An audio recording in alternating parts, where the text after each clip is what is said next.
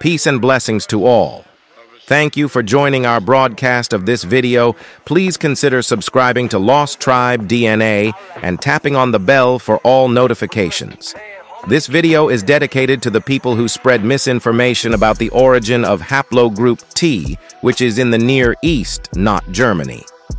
The paper titled, "The Questionable Contribution of the Neolithic and the Bronze Age to European Craniofacial Variation," published on December 21, 2005, explores the reasons behind the presence of African and Near Eastern DNA in ancient European populations.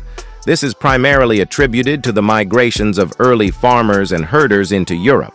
One key finding from this study is the distinct craniofacial pattern of the Mühlhausen sample from the German Neolithic period, which shows closer ties to Middle Eastern and North African populations. This suggests a genetic connection between these regions due to the migration and settlement of early farmers and herders from the Near East into Europe.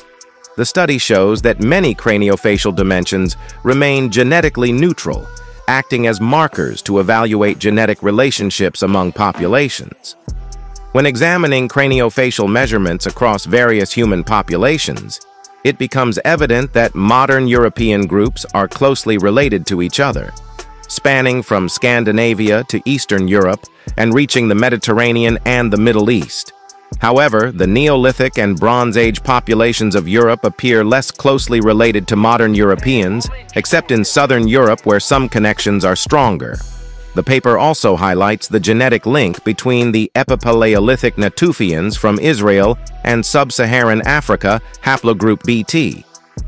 Through demic diffusion, the Neolithic way of life spread from the Near East across the circum-Mediterranean region in Europe, blending with the existing populations who gradually adopted both the lifestyle and the people coming with it.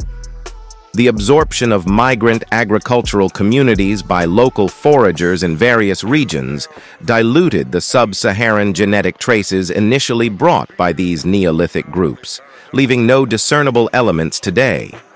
This initial view, suggested by archaeological records, is now supported by skeletal morphology analysis. Furthermore, during the Chalcolithic and early Bronze Age periods, Europe saw an influx of Western steppe herders, WSH, haplogroup R from the Pontic-Caspian steppe, introducing new genetic influences, European hunter-gatherers EHG haplogroup I, and Caucasus hunter-gatherers CHG haplogroup G, resulting in a complex admixture of ancestries and further diversifying the gene pool of ancient European populations. Thank you for watching, and please show your support by subscribing and liking and commenting on all of the videos on Lost Tribe DNA.